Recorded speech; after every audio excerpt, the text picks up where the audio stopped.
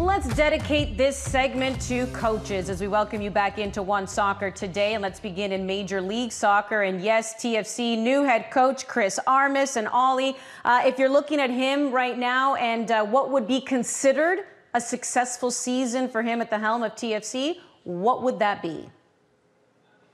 They got to be in contention. It's as simple as that. I don't think you can ever say it's MLS Cup or bust because, you know, the nature of knockout football is you know, it can be random at times. It can be unpredictable. You don't always get what you deserve in those individual matchups. But they have to at least be in contention. I would go beyond just making the playoffs. I think they have to be looked at as TFC have been for most of the past few years, which is as one of the strongest teams in the league. So that's going to mean Chris Armas getting the best out of his veteran players, making sure they're motivated, they're healthy. Guys like Michael Bradley, Omar Gonzalez, Josie Altidore obviously is the big question mark there. I think you want to see the young players, at least a couple of them, take a big step forward and be more regular contributors than they were last year. There's a lot of exciting names in that group that, you know, think they're ready for the chance and you'd like to see them show it. And you want to see a team with a clear plan and identity and style of play and all the things that Chris Armas and Ali Curtis talked about in that first press conference. You know, you want to see a team that's fast-paced, that plays entertaining football. That's what they're promising.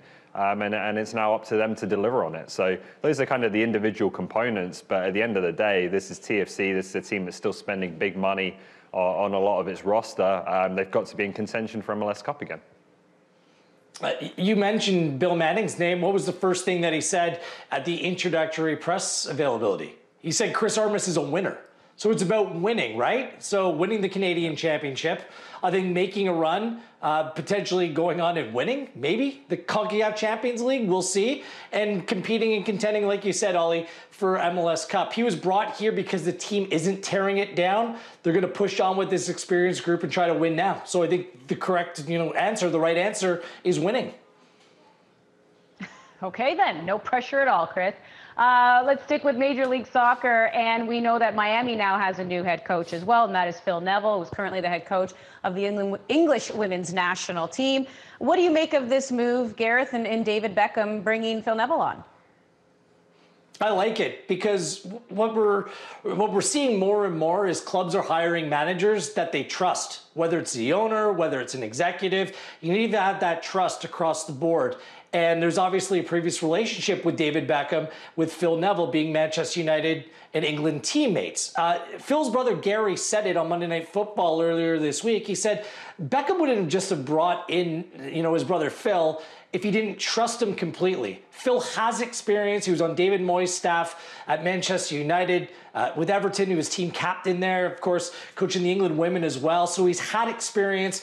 And Gary said it. Phil wakes up every day and he's thinking about football. He's thinking about formations, how to make players better. So I think it's a good appointment because if you have synergy between the front office and the coaching staff, I think you'll kind of reap the rewards. And it was a club lacking a little bit of identity last year. Yeah, pressure's going to be on him from day one, though, just because of the nature of those relationships and how he got the job. And like we saw this when he took the England women's job, and that probably was more of a glaring kind of, well, how does this guy kind of walk into this position with no experience of women's football, no experience of management? I can understand why people are unhappy with that when there's a lot of young coaches, working very hard for these kinds of opportunities. So that doesn't make Phil Neville a bad coach. That doesn't necessarily mean he is the wrong choice if you see something in him that you like, but I do think it does put a lot of pressure on him. And it's the same thing in Miami. This is someone who has no previous experience or knowledge of Major League Soccer. It's someone who doesn't have a very lengthy resume, at least not compared to other MLS coaches. As a manager, so the pressure is going to be on him to deliver, and I think there's going to be, a lot of eyes on him and questions asked pretty quickly if he doesn't. Again, that's just the nature, I think, of an ex-player kind of seeming to walk into jobs based on relationships at times, rather than based on what he's really proven as a coach to this point. Let's keep talking coaches. And Rhian Wilkinson, as we know, has been part of Canada Soccer for a very long time, both as a player, winning an Olympic medal, and then coaching at the under-17, under-20 level. Last week announced that she was departing Canada Soccer, and now we hear that she has joined, so switching on over, Phil Neville's now in North America, and she has joined the English women's national team. But Ollie, were you a little disappointed to see that she's had to leave the Canada Soccer program in order to get elevated in her coaching career? Would you have preferred to have seen her stay in Canada?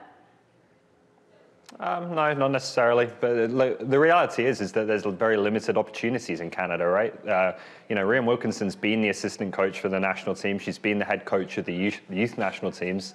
So where else does she go apart from head coach of the Canadian women's national team? Once she didn't get that job and they decided to appoint Bev Priestman, for me, there's no next step for her to take in Canada, and so she has to go abroad, and I've got no problem with that. I think it's the same thing when you look at players like Jessie Fleming and Jordan Heitzmer.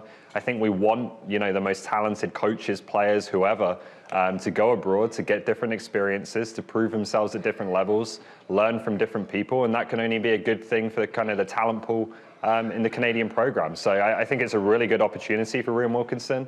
I think you would hope that there's maybe a possibility she could stay on the staff over the longer term if they do well initially. And that's a great platform, as we've seen with Bev Priestman, coming back and getting the senior women's national team job. So I have no issue with it. I like to see people going abroad and testing themselves, challenging themselves, and wanting to learn in different areas of the world. Yeah, you cannot be upset. We haven't even seen what Bev Priestman can do with the Canadian women's national team yet, and Wilkinson was available. She could have been hired for that job, but the powers that be within Canada Soccer believed that Priestman was the better candidate. So if Priestman's the better candidate, then that unfortunately means someone like Wilkinson needs to move on. That doesn't mean that she won't be back someday, and perhaps this gives her a platform, provides her the outside experience to bring it back to this country at some point of her managerial career and really do a job with the Canadian women. Yeah, she's represented the Maple Leaf for so long, but great to see, her making the change, and much success to her, but not too much against the Maple Leaf either. No. Yeah, not too much.